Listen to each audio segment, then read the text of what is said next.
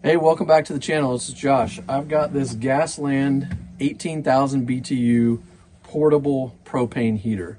Now this is stated to be an outdoor heater, but it also is kind of said any well-ventilated space. So I'm testing it outdoors.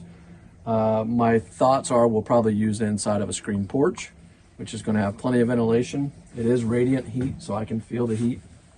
It does say that it works in a room up to 450 square feet. So it says like barns and garages and things like that. It's really nice. It's got 3 different settings here. It's got wheels on it and handles on the side, so it's portable. It does have tip over protection, so if it falls over, it's going to shut itself off.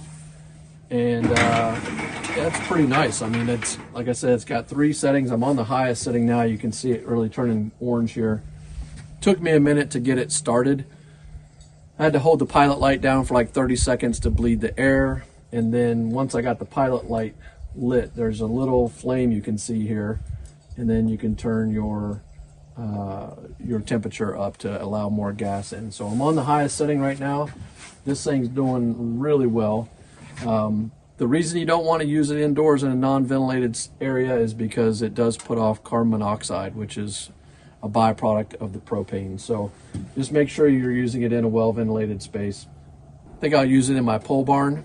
That's an area shop area. It's bigger than 450 square feet, but I just wanted to see how well it worked. And I mean, this would be great for parties or construction, anywhere that you're outdoors that you want to be able to warm up. So maybe at some point we'll have it in one of our deer blinds, but looks pretty nice.